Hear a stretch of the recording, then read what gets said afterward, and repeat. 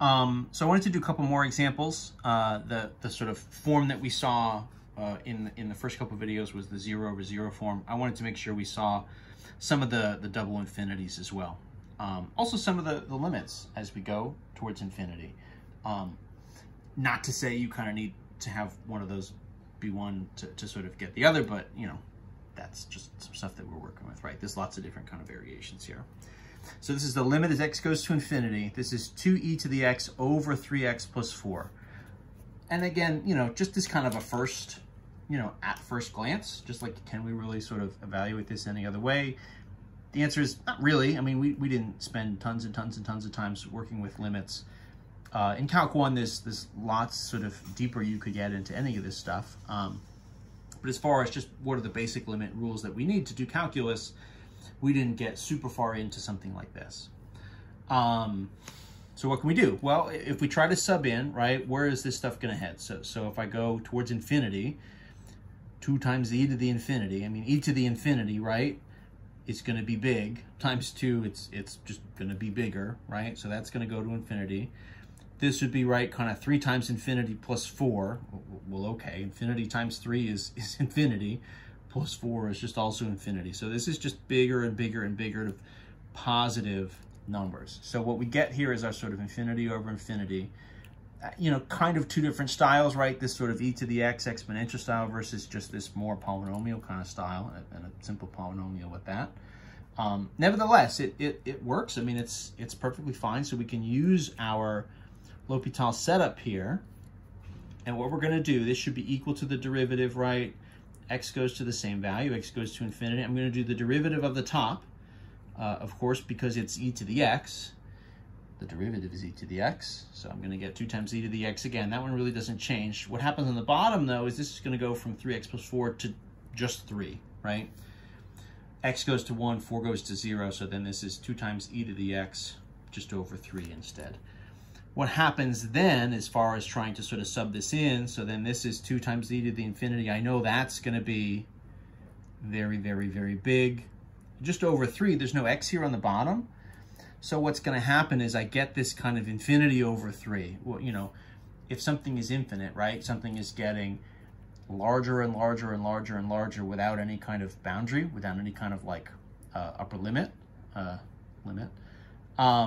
you know, what's going to happen if I divide it by 3? Well, okay, I mean, it'll be a little bit smaller than it was before, but if we're just like heading up, you know, a million, a billion, a trillion, you know, 10 trillion, 100 trillion, you know, as far as you can go, you know, if we end up dividing by 3 at some point, just like big whoop, it still is going to get bigger and bigger and bigger and bigger.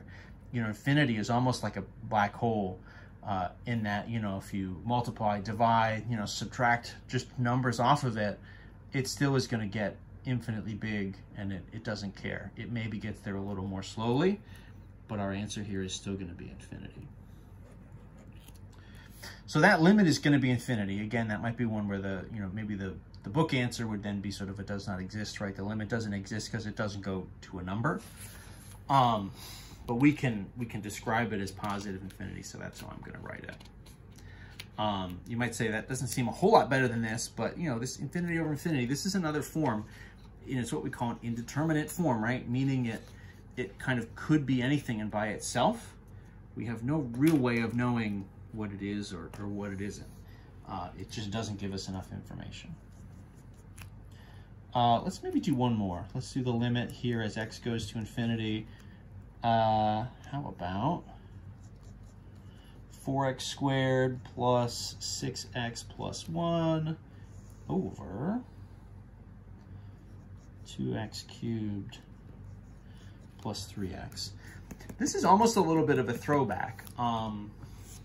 In pre-calculus, when you're doing graphs of rational functions, one of the things you do is you look for end behavior, and that is, right, so you have a polynomial over a polynomial, and you're trying to look for the end behavior. Essentially, the end behavior is a limit as x goes to infinity, or negative infinity, right, would be the end behavior to the left. You know, without really saying it, you were kind of doing limits back in pre-calculus. We had some rules. We kind of said if you have these polynomials, you know, really what you're looking at are sort of the top two you're sort of looking at the leading terms of each. They're really going to be the ones that have the biggest impact, and then you can kind of get your end behavior from there. Another way to do it is to do this L'Hopital's rule kind of stuff, right? Assuming you kind of get one of these forms. If we do our kind of quick sub, this is a little silly to kind of write, you know, 4 times infinity squared plus 6 times infinity plus 1. I mean, that's just going to be bigger and bigger and bigger. Everything's added up here, right? So that's obviously just going to be infinity, right? That's everything is infinity there. This would be on the bottom, 2 times infinity cubed plus 3 times infinity, right? Same kind of shtick. Everything here gets bigger and bigger and bigger, and then just, you know, more and more and more. So infinity and infinity here and here. That's going to be one of our forms, right? So we can apply L'Hopital's rule. This fits the bill.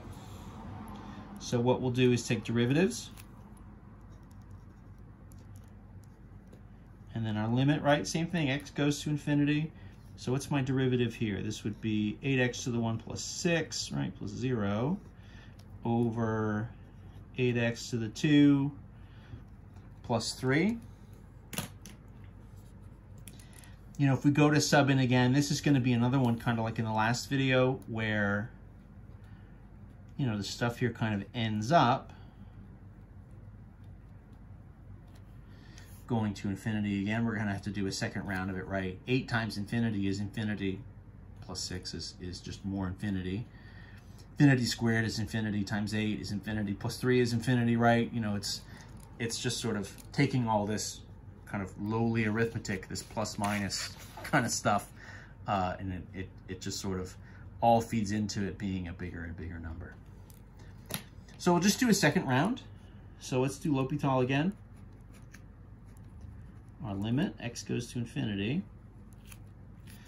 So now we're getting somewhere. So then this is going to be 8 over, right, 8 times 2, 16x, right? You know, the 6 here and the 3 go away. You know, if you want, I guess you could reduce this.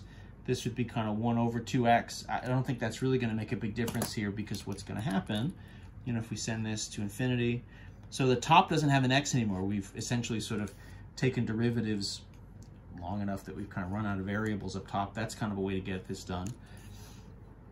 The bottom is 16 times x, so that's 16 times positive infinity. And so where this is going to head is 8 over infinity. And what happens to us here, right? So we sort of said in some of the earlier ones where you ended up with a number over 0, something over 0 dividing by 0, you know, if you have a number divided by 0, it essentially sends you off to positive or negative infinity. If you divide by infinity, right, so that is your kind of the bottom here, right, your denominator is getting larger and larger and larger and larger. And the top is just sitting put at 8. So what happens then is the bottom, right, kind of swallows it up. You know, it's 16 and it's 1/2, right? It's 80 and it's 1/10. It's 800 and it's 1 over 100. Bigger and bigger and bigger on the bottom. What happens here is the whole thing ends up going towards 0, right? So just a couple rounds of L'Hopital's rule gets us there, and we get our answer.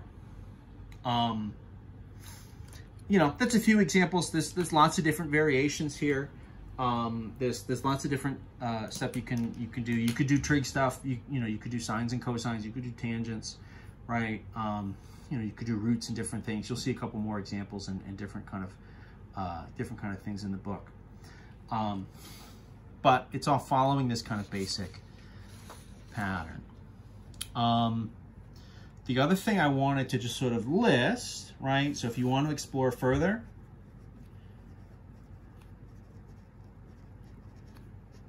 so if you would like to know more, one of the things you can investigate, so I just want to kind of list this. It's not stuff we're going to go into. You know, we would need to do, you know, 3, 4 more kind of videos to sort of run through all these other extra techniques, and we're just not necessarily gonna use it here. I don't really want to get so far into this that we'd have to be sort of running all this stuff. But there are a couple other forms that you can kind of start with and then kind of transform into a L'Hopital's rule type problem. So you can adapt these other indeterminate forms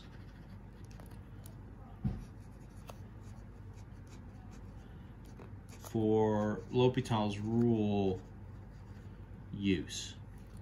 So I just want to list what they would look like. So the other forms that you could use would be things like 0 times infinity, which is kind of an interesting one, 0 times infinity. The kind of move there, you would say, oh, you know, what happens with these indeterminate forms is you get a couple different rules that are running into each other. So you would say anything times 0 is 0. And then on the other hand, you would probably say anything times infinity is infinity.